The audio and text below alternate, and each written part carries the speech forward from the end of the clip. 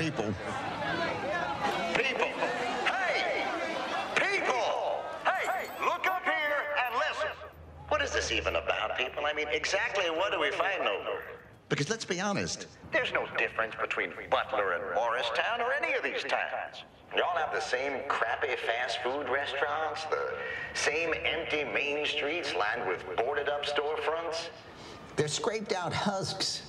Victims of the unbridled capitalism that made a lie out of the American dream. So let's not make baseball out to be any more important than it really is. It's just a diversion that keeps us from pondering our own Personal hells. So what do you say, folks? How about we kill another 3 hours on our slow and painful march to the grave? All right, top of the first.